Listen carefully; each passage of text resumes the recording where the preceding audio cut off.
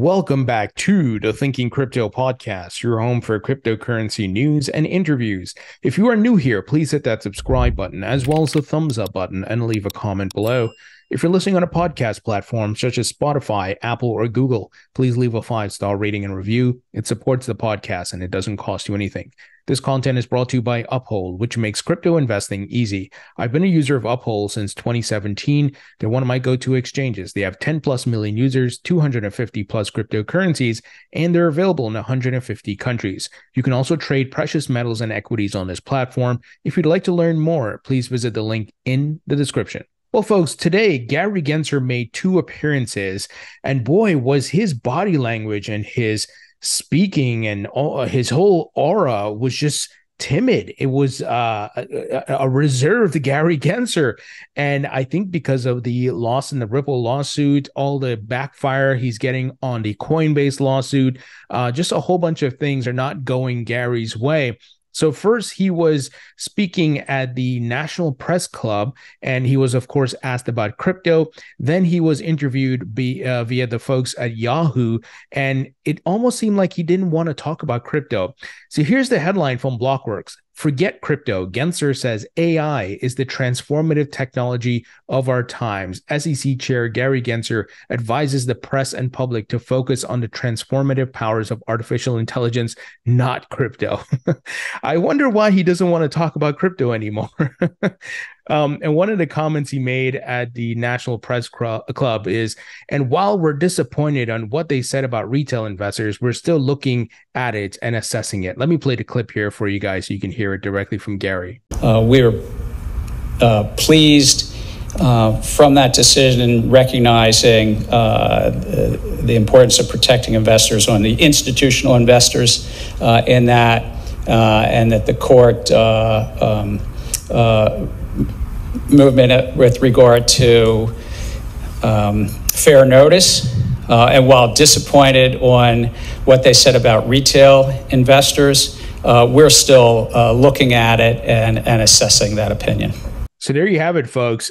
Notice he's talking about, we're disappointed in the retail investor aspect of it. You're supposed to be protecting retail investors, you fool. So Gary's looking like a fool. Obviously, big loss in the Ripple lawsuit. Coinbase is suing the SEC, and the judge is even siding with the Coinbase, saying, what are you guys doing? You approved Coinbase. You gave them the approval for the S1 to go public. Now you're saying they're conducting illegal securities offerings. It's just asinine, right? And then, of course, Grayscale is suing the SEC over a Bitcoin spot ETF.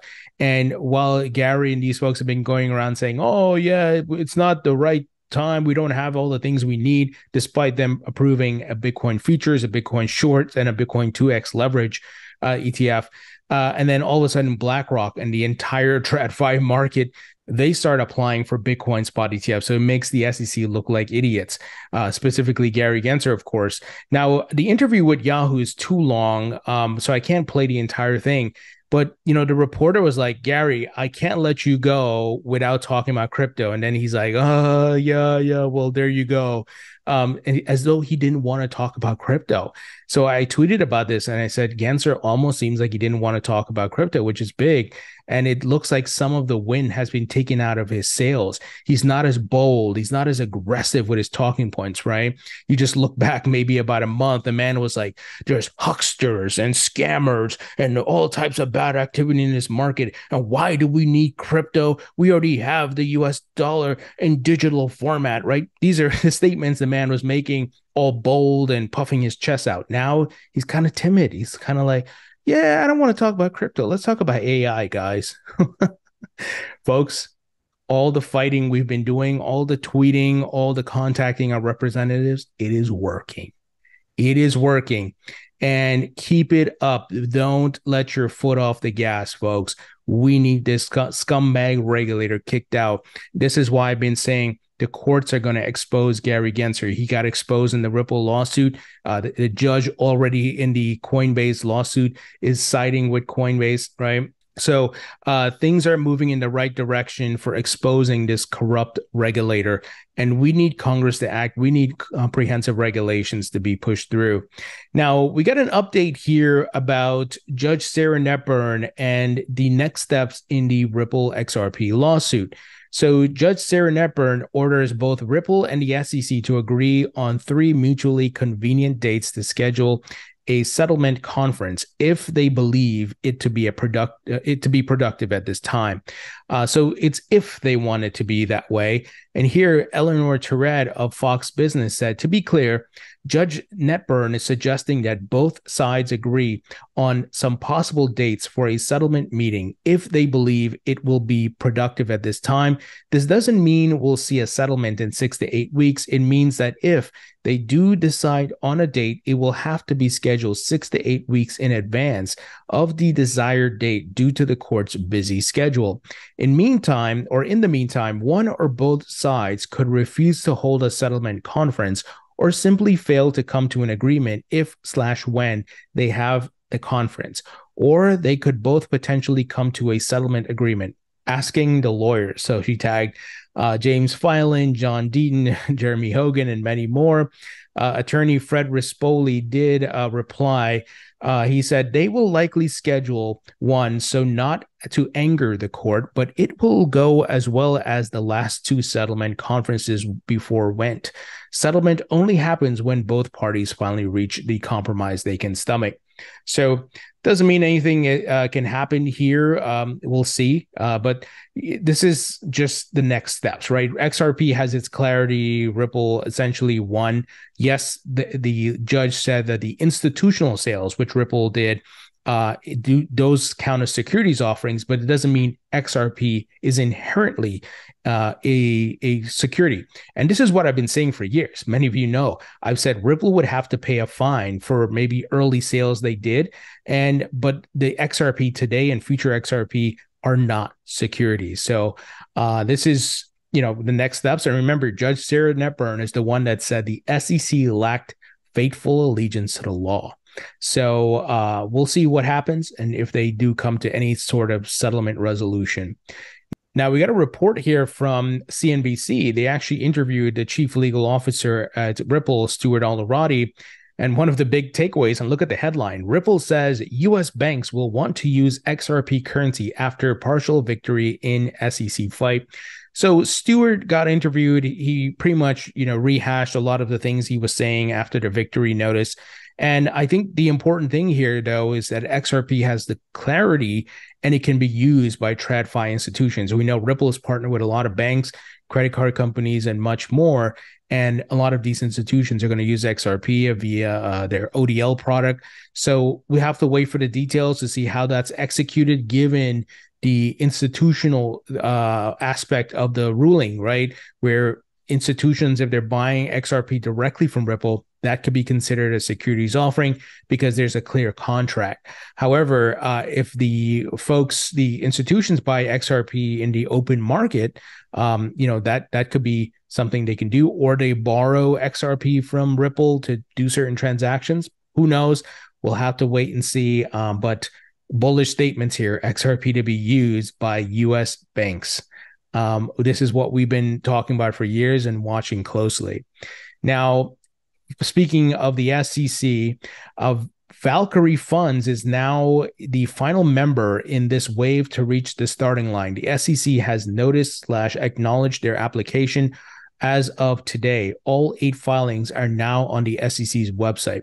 So when you file for a Bitcoin spot ETF, the SEC has to accept that application and say, okay, your application looks good. Give us time to review if we're going to approve it, right? So this includes BlackRock, VanEck, Invesco, Fidelity, Wisdom Tree, and so forth. All the big names are here, folks. Everybody's trying to get this Bitcoin ETF. And of course, Grayscale is suing the SEC for not approving its Bitcoin spot ETF. So we shall see. There's no guarantee that a Bitcoin spot ETF gets approved this year. It could happen till next year. It could happen 2 years from now. It's hard to tell. But I think the pressure that is mounting on Gary Gensler with all these cases and so forth, I think there's going to be pressure, especially because BlackRock is here, right? BlackRock pretty much runs the world, and they have a 570 to 1 record as far as ETF approvals. They donate to a lot of politicians and so forth. So we could see, something approved this year. It will be awesome if it's approved, maybe into as Bitcoin is building momentum into the macro bull market or bull run, with the Bitcoin halving next year, we'll see. But I'm prepared. I'm buying the dips. I'm dollar cost averaging, not financial advice, of course. Do your own research. And there's a lot of capital that's going to come into this market as a result of these spot ETFs. Now, we got news here from Bloomberg that Coinbase CEO Brian Armstrong is set to meet with House Democrats in a closed-door session which will focus on digital asset legislation. Armstrong is seeking clearer rules for crypto from Washington. This is great. We got to go in on the offensive. We got to win these Democrats because remember, Gary Gensler is a Democrat. He's Democrat appointed, right, by the Biden administration. And there are a good amount of Democrats and some of the louder voices like Brad Sherman and Elizabeth Warren, who really their voices, they drowned out the voices of the Democrats who support crypto, like Kristen Gillibrand, like Darren Soto, and so forth. So we need to get more of them on board. So I like that Brian is doing this, and we need bipartisan support to get a bill through. So this is good news, and shout out and kudos to Brian for doing this. Because the industry needs it, folks. Now, we continue to see Bitcoin miners are expanding, doubling down, going public, and it makes sense because the halving is coming up next year. They're pretty much turning up the amount of mining to the max, trying to get as much Bitcoin before the hash rate, before the halving happens, where the rewards are cut in half, right? So here we got news that BitDeer is doing well. Its company stock price is up. And here's the headline. As SPAC IPOs have grown scarce, BitDeer's success bucks a trend. The company's stock price is up 30% in the last month as its mining data center in Bhutan gets set to begin operating. So mining is happening around the globe, folks. There are some people who hate Bitcoin. They don't see Bitcoin's use case, but I see it as a store of value, as hard money in a world of inflation. That's a big use case, similar to gold, right? You don't go around buying stuff with gold. It's not that type of asset. And that's similar to Bitcoin, right? Bitcoin is not great for daily transactions. It's slow. But one could argue that's a feature, not a bug. But look, it's not great for day-to-day usage, but as a store of value, as digital gold, it's pretty good. And it is the best performing asset over the past 10 years. So you can't argue with those facts. So the company's stock began trading on NASDAQ on April 14th via a special purpose acquisition company, a SPAC, merger with Blue Safari Group Acquisition Corp. BitDeer CEO Matt Lingu Kong told Blockworks in an email that the company's listing provides it with increased visibility and credibility. Here's a quote. We strategically deployed 5 mining data centers, including 2 mining data centers in Norway and 3 more in the US, with expansion plans to create more local jobs and build up more key positions in the company based in the US. He added, becoming a public company will enable us to reach these twin goals. So we're seeing a lot of Bitcoin miners going public and expanding. I interviewed the CEO of CleanSpark, which is also a publicly traded Bitcoin mining company. If you guys haven't seen that interview, be sure to check it out. So this is a good sign, right? The market is turning bullish, companies going public, mergers, acquisitions, a lot of expansion and investments. Now, we got some news here around Chainlink. Many of you know I am very bullish on Chainlink. I think the tech they have, their oracles, are going to be key in a lot of the other blockchains out there to be successful. And there are a lot of blockchains that are tapping Chainlink's services. So Chainlink founder says CCIP opens DeFi for business. Chainlink's cross-chain interoperability protocol to launch Monday looks to build better bridges.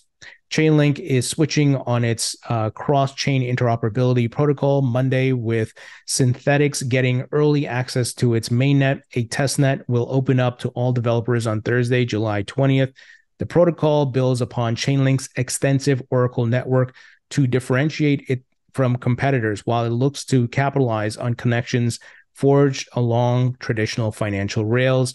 As blockchains scale, whether layer 2 networks, side chains, or app-specific chains, these networks will need to communicate with each other. Existing cross-chain solutions, such as bridges, for example, have attempted to tackle the problem of moving data and assets safely with mixed results. Other interoperability solutions, such as light clients, such as IBC, general message passing with Axelar, and other hybrid schemes, have tried to fill the gaps, and now Chainlink is joining in the effort. CCIP will be available on Ethereum, Optimism, Polygon, and Avalanche.